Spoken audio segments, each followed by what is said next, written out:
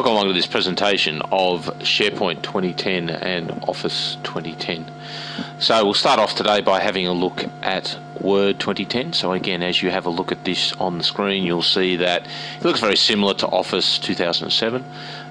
Basically, you have the ribbon interface across the top, number of tabs with obviously different options for that within each one of those.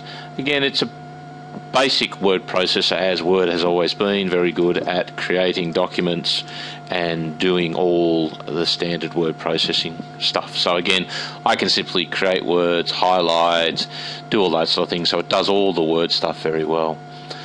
One of the advantages that Office 2010 brings to many of the applications is now the ability to customize the ribbon. So again, just going over the ribbon, right mouse click, select the option to customize the ribbon. Now you can see you can select from any of the options that are available, and you can move them into any of the ribbons that you desire. So again, much more customization. One of the other nice features, for example, is if I take a copy of what I've created and I paste it, you'll notice that what I can do here is that I have the option for what's known as live preview. So again, the first paste option is to paste exactly the same formatting, the second option is to merge the formatting, and the third option is to text only. So again, I can see the preview before I actually paste the text. One of the other big changes to many of the Office applications is what's known as this backplane. So in the top left hand corner, you'll notice that the file tab is actually a different color. If I select that, you'll see many of the command features reside here. So for example, we're on the info tab, we can look at the permissions, prepare the document for sharing, but over here on the right you'll notice that we get a preview of our document as well as the properties and information about that document, so that's very handy. One of the new menu options you'll notice here is something called Save and Send.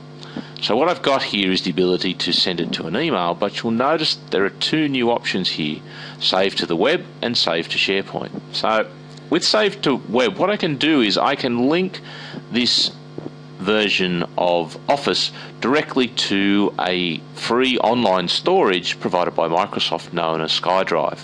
So again, if I go to my SkyDrive, you'll see here that this gives me 25 gigabytes of free storage, and I can store files and folders simply by uploading them directly to the internet and then making them available either to myself or share them with others.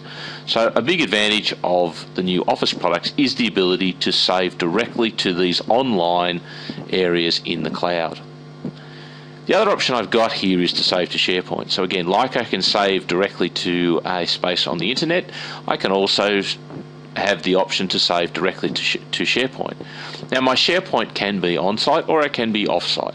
Basically all I have to do is put the information in about my SharePoint, and again I can save directly to that location. So again, all the standard Office applications, Word, Excel, PowerPoint, now support this ability to save not only to your local file system but also directly to the internet and also to SharePoint.